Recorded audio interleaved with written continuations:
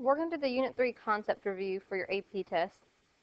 Unit 3 is mostly vocabulary, though, and then being able to use that vocabulary to conduct a simulation or design a survey or design an experiment.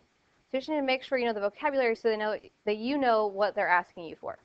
So for Chapter 11, 12, and 13, simulations, surveys, and experiments, Chapter 11 isn't necessarily super popular on the AP exam in that they don't generally ask you to complete an entire simulation, or they don't ask you to multiple choice questions about simulations. It comes up because of random assignment and being able to design something, but it doesn't come up very often. If it does, then you should know how to do it. So there are steps to a simulation, and you already have this page, but I have redone it so that you can have it again in case you threw it away or lost it or whatever. So I also have an example to pair with this so you know what you're talking about. If we're going to build a simulation, we're going to specify how to model the component, which is just a building block, using equally likely random digits. We're going to identify the component and explain how you'll model the component's outcome, so how you're going to assign those digits. So here is my example. A large manufacturer of batteries knows that historically 10% of its batteries come off the production line defective, and the remaining 90% of batteries come off the production line in working condition. Conduct a simulation to estimate how many batteries the company needs to pull off the production line in order to be sure of ending up with 10 working batteries. So if we're going to describe how we would conduct the simulation, then we are going to first talk about the component and then talk about how we're going to assign digits. So a component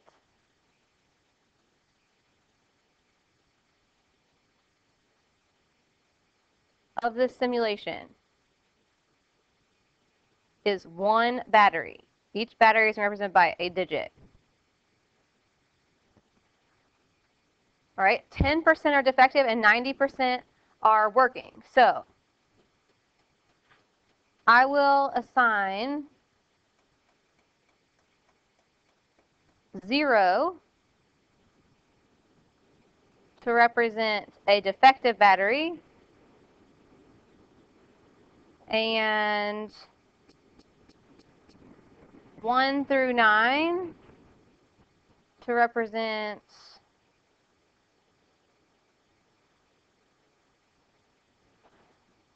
working batteries. All right, so that's the first two steps. Just give the component and then give how you're going to assign the random digits. Then we talk about trials. Explain how you'll combine the components to model a trial and state clearly what the response variable is. So to model a trial, that means you're talking about, well, what do you do with those digits? And then the response variable is what you're looking for at the end. So back to our example. It says, we want to conduct a simulation to estimate how many batteries the company needs to pull off the production line in order to be sure of ending up with 10 working batteries. So I will generate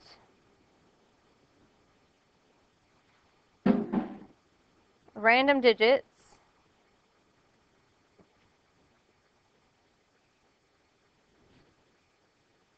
until I have 10 working batteries represented.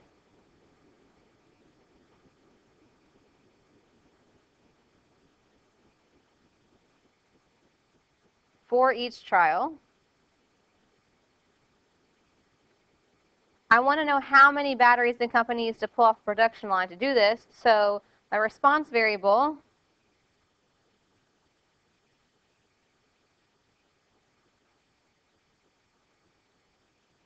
is the average number of batteries it would take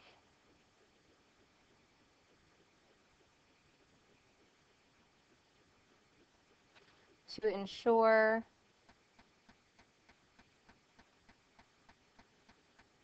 the company gets 10 working batteries.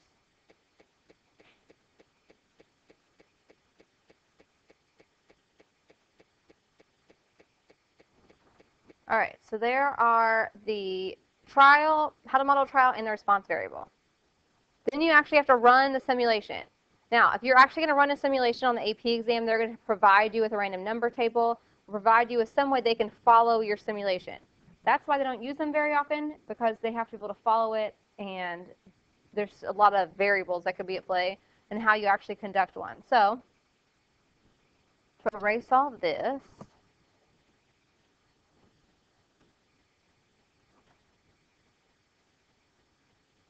show 3 trials by clearly labeling the random number table given below and specify the outcome of each trial. So, again, we're trying to get 10 working batteries. 0 was defective and 1 through 9 were working. So we have working, defective, working, working, working, working, defective, working, working, working, working, working, working, working, working. Actually, I've gone too far. We just need 10, right? So 1, 2, 3, 4, 5, 6, 7, 8, 9, 10. Once we have 10 working batteries, we can stop. So that took us 12 batteries in order to get 10 working batteries. Then we do the second trial, same thing. We want 10 working batteries. So working, working, working, working, working. It just took us 10 batteries. There weren't any defective in that batch. Same thing in trial 3. Defective, working, working, working, working. Defective. 1, 2, 3, 4, 5, 6, 7, 8, 9. We need one more. 10. This took us 13 batteries.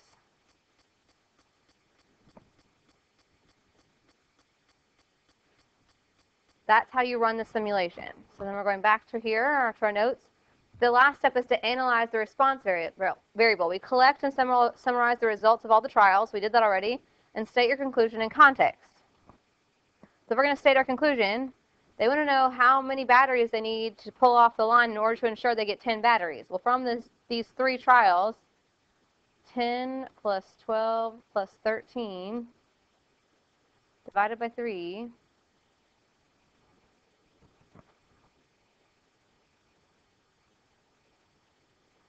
the company needs to take 11.6 repeating, or approximately 12 batteries from the production line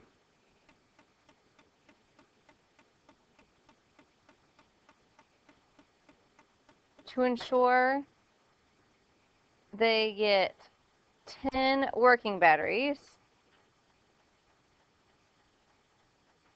according to my simulation. That's not a for sure thing. That's just according to this simulation.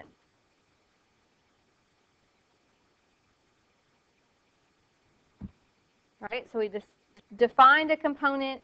We talked about how we're going to assign the digits. We talked about what we were going to do for a trial. We talked about what we were trying to accomplish at the end. Well, we did the 3 trials. We labeled everything. And then at the end, we stated a conclusion based on our simulation. That's what Chapter 11 was all about. Make sure you're careful with assigning your random digits. They sometimes ask for multiple choice questions about this.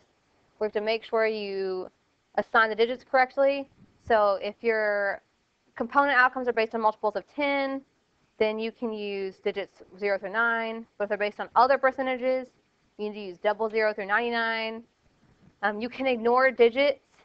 If you're trying to get 57 into a certain dorm room that have different attributes, then you only need 57 numbers, not based on percentages, so that's okay. You can skip over those. Remember, if you're looking at double-digit numbers, you have to always look at double digits. That's why I always put double 0 to 99, right? You have to look at 2 digits at a time in that case. You can't just look at 1 digit for 0 through 9, then double digits for the rest of them. You'll always look at double digits, okay? That's Chapter 11 in a nutshell. Chapter 12 was about surveys. This is all just definitions. Do you know the definitions? If you do, you can answer the questions. If you don't, you're going to struggle. So, simple random sampling, or SRS. You'll see that written a lot. That's the basis for all other types of samples. You just assign numbers to those in the sampling frame. Remember, the sampling frame is the set of people you select your sample from.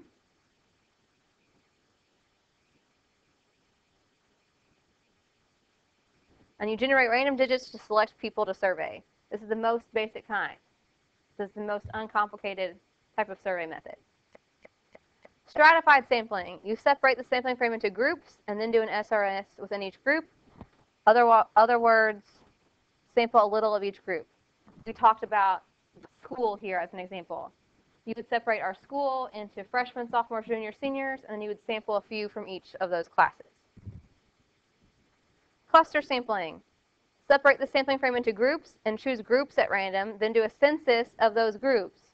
So you sample entire groups. So again, using school as an example, we have freshmen, sophomores, juniors, seniors, but then I randomly select a group of individuals, let's say it ends up being juniors, and then I survey all of the juniors. All right, you do a census of a group. Don't forget about what a census is. Census is when you survey everyone. Systematic sampling, you start at a random person in the sampling frame and then sample in a pattern. Every 11th person, every 5th person, etc. Multi-stage sampling is just a combination of those sampling techniques. So it's a layered method. So you maybe did one thing first, and then after you've done that, you go back and do something else. And then the last two here are invalid survey practices. They're still types of sampling. They're biased, but they're types of sampling. Voluntary response sampling is surveying people that are invited to respond. So you have call-in or internet surveys, or you publish something in the paper, something like that. And then convenient sampling is sampling those in the vicinity are convenient to the surveyor. So maybe I stand in the cafeteria and ask everyone that walks by, or stand at my locker and ask everyone that walks by. You also need types of bias. If you don't know the types of bias, that can come back to haunt you on the test. So voluntary response bias, everyone is invited to respond, but the sample isn't representative of the population, right? If you have a voluntary response survey, then you're inviting biased answers because only people with strong opinions are going to respond. Undercoverage, some portion of the population is left out in the process of choosing the sample. So if we did a cluster sample of our school, again, freshmen, sophomores, juniors, seniors, if you only survey all the juniors, when you designed that survey, you knew you were only going to pick one class, and that's probably not representative. That's undercoverage. You don't have any responses from freshmen, sophomores, or seniors. That's a problem. Non-response bias, an individual chosen for the sample, so someone that's already been indicated that they're going to be sampled, can't be contacted or refuses to participate. The people that do not respond may have different opinions than those who do. So non-response would be if there's a lot of people that you can't get a hold of or refuse to participate. And then response bias is anything that would influence the responses. Wording of the question is a big reason to have response bias. And then maybe the demeanor of the person that's interviewed. If they have no inclination they want to be surveyed and you're just sitting there asking them questions, they might just be responding with silly answers. All right, so response bias is somehow you're influencing the responses. That's mostly Chapter 12. Make sure you know the survey techniques. And then Chapter 13 is observational studies and experiments. So you have two types of observational studies. You're observing the subjects in an observational study. Maybe there are actual people, maybe it's just records. You're not actively assigning anybody to a treatment or assigning anyone to any particular change in their environment. You're just taking notes, essentially. Retrospective studies are identified based on some commonality, and then historical data is reviewed. So we're looking into the past. Prospective studies, you identify some subjects, and then they are observed as events unfold. So that might be that you are doing something just over one day or be over 10 years, but those are prospective studies. The big part of Chapter 13 is experiments. In an experiment, the biggest thing to remember is random assignment is important. If you don't talk about random assignment when you're designing an experiment, you're not going to get full credit on a free response question. All right, so we have different layers to an experiment. First of all, we have the subjects, or the experimental unit. That is who you're going to perform the survey or the experiment on. All right, so let's say it's this class. You guys are my subjects. I'm going to do an experiment on you all. Okay? You have to decide some things. There's the factor, and that's the explanatory variable, something that's being changed. Maybe I want to see if I split you guys in half randomly, some sort of teaching method if it would work better. So I teach one half of the class using one method and one half of the class using another method. Well, the factor is teaching technique. There could be levels. Levels mean that you have variation within a factor. So if we go back to like the plant experiment from middle school, if you have a plant and you have 3 different seeds that you planted, and you have some that you put, and then you replicate, so you have different seeds, you're trying to see which one responds to sunlight better. So 3 different types of plant. Type of plant would be a factor, and then looking at different types of sunlight, that would also be a factor. Then you might have levels. So the sunlight might be full sun or half sun or no sun. That would be level. The treatment is the combination of all the levels and factors. So maybe the plant is in the sunflower as a plant, so there's a sunflower group, and then you have full sun, no sun, and half sun. Well, each one of those is a treatment. Then you have the response variable. Again, just like we've talked about before, that's just what's being measured. At the end, I'm looking for growth, or I'm looking for, in my example about the class learning different ways, then I'm looking for who performs better on an exam or a quiz. If possible, you want to have a control group. It's not necessary, but if possible. Sometimes it seems silly to have a control. So when we go over your test, there's a perfect example on the multiple choice about when you would not want to have a control. A control group just gives you a baseline, right? So for any time you're doing like a medical trial, well, you're going to have some sort of group that doesn't actually get the medicine that you're trying out, because you need to know how people react in comparison to those that are just getting the pill. Generally, that's a placebo, which we'll talk about in a second. You can have single-blind or double-blind experiments. Single-blind means one group is unaware of what's happening. Again, they know they're in the experiment, but they're unaware of the treatments or how they're being administered. Double-blind means there's multiple groups that are blind or unaware of the treatments being administered. Again, those groups are those who could influence the results and those who evaluate the results. Okay? So if you have people that could influence the results that don't know, that's single blind, or if you have people that evaluate the results that don't know, that's single blind. Double blind, both of those groups wouldn't know. There would be some master person in charge of the experiment that would have all that information, but would code it in such a way that no one really knew what was happening, and then they would get all the information back at the end and be able to make some sort of conclusion. Placebos, again, are fake treatments. You want that to look like another treatment, but should have no adverse effects. That way you can see if there's some psychological component generally to what's happening.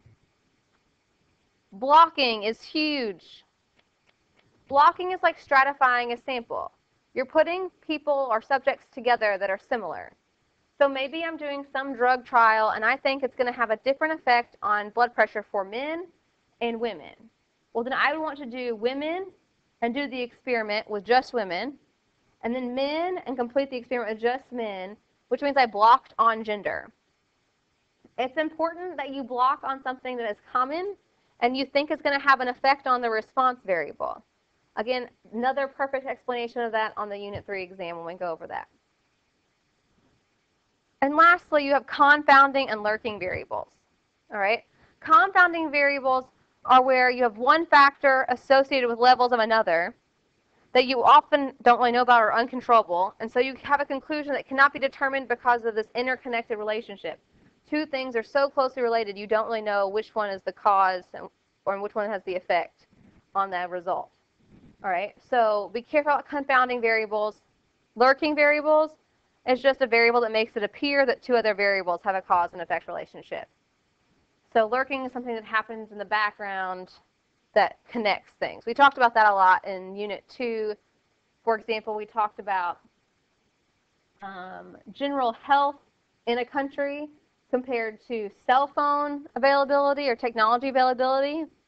Well, so if you looked at it, it looked like cell phones, the more a country had cell phones, so the health got better. So it looked like cell phone use caused better health.